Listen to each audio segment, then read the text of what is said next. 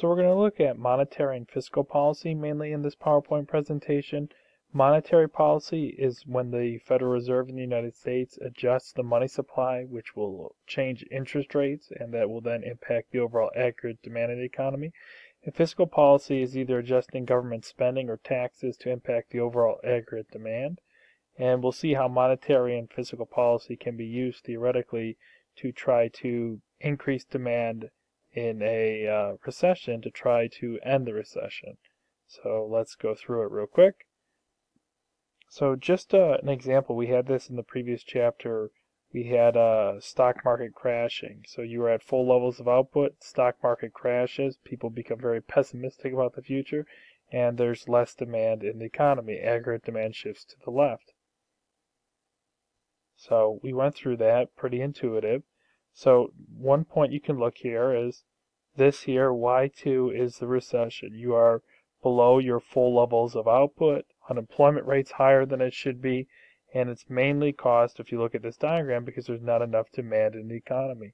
So the idea of using monetary or fiscal policy will be to try to shift this back to the right, shift it from aggregate demand 2 back to aggregate demand 1, increasing the overall demand of the economy, getting you back to full levels of output.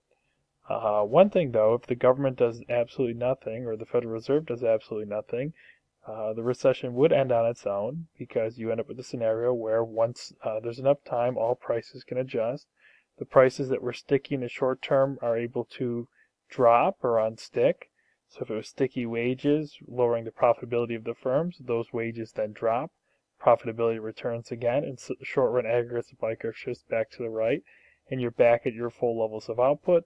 And the only difference is the overall price levels in the economy would be lower than before, right? Originally they were at P1, now they'd be down to P3.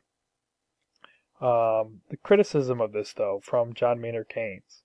So here is the criticism of John Maynard Keynes of the classical model and just allowing time for prices to adjust. So he was saying it really wasn't describing what was going on in the short term or short run. So the classical economists were saying, well, just give enough time and prices will adjust and you'll be at your full levels of output. And his critique of that was quoted here, well, in the long run, we're all dead.